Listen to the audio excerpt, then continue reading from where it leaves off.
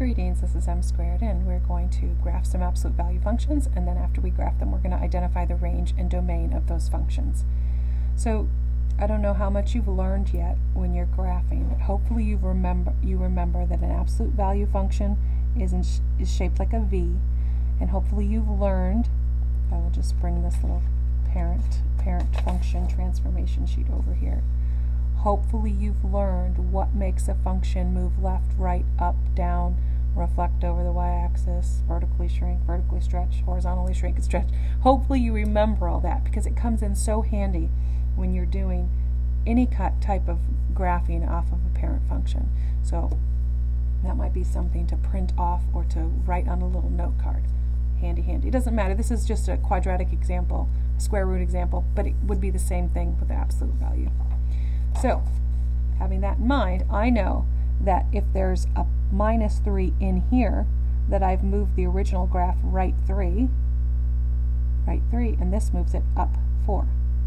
So I actually know my little vertex here, instead of being at 0, 0, is right 3 and up 4. And then there was nothing to vertically stretch it or horizontally stretch or shrink, nothing like that, nothing flipping it over. So I know then that the absolute value function just goes up 1 over 1 on both sides. If you did not know that, what you could do is just start putting numbers to the right and left of your vertex in. If I put a 2 in, 2 minus 3 is -1. The absolute value of -1 is 1. 1 plus 4 is 5. So when I put a 2 in, I was up 5, which is what that says. And you could make a little t-chart and do that. Well, now we need to figure out what our domain and range is. There's only two things that limit domain, and those are square roots with a variable in them and denominators with variables in them. And you'll notice that these absolute values do not have either of those. So our domain will be all real numbers. There are different ways to write that. Some teachers are okay with all real numbers. Some teachers want you to use interval notation. So you would say negative infinity to positive infinity. There's other ways to write it. You're just going to have to figure out what your teacher wants. The range now, remember, the range deals with what y can be, domain deals with what x can be. For our range, we don't go down forever, we just go up forever. So our range actually begins right here. So we need to find that y value. And we went up 4, and you can count that too, but this right here would tell you where your range would begin. So our range is anything bigger than or equal to 4. So we would say our range is y is greater than or equal to 4. All real numbers that are greater than or equal to 4. Okay, let's look at this one.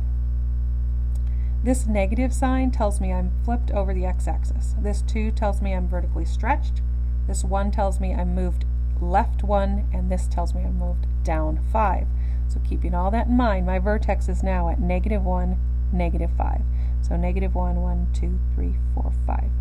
Now normally on an absolute value function, like this one, when it's not vertically stretched or shrunk, I would just go up 1 over 1.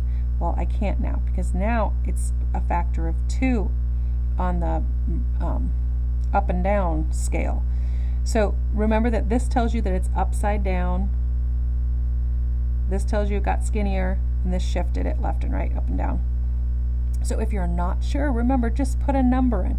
0 plus 1 is 1. The absolute value of 1 is 1. Times -2 is -2. Minus 5 is -7. So when I'm at 0, I'm down -7. So I want you to notice on the absolute value, traditionally, normally, it would go up 1 over 1. Look what happened. I went down 1 over 1 because of that 2. So this 2 it's kind of like changing the slope on a line from 1 to 2, where you wouldn't go up 1 over 1, you'd go up 2 over 1. And so you can just keep that same pattern for this absolute value function here, because it's always going to be that 2:1 ratio for absolute values. So now we need to find our domain.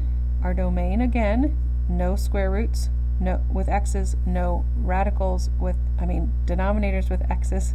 So our domain is all real numbers, and sometimes people use the real number symbol. The range, on the other hand, we don't go up forever, we go down forever, and we started right here, and our y value, since we were down 5, we start at -5, so y is anything less than or equal to -5. Good luck graphing absolute value functions. This is M squared, signing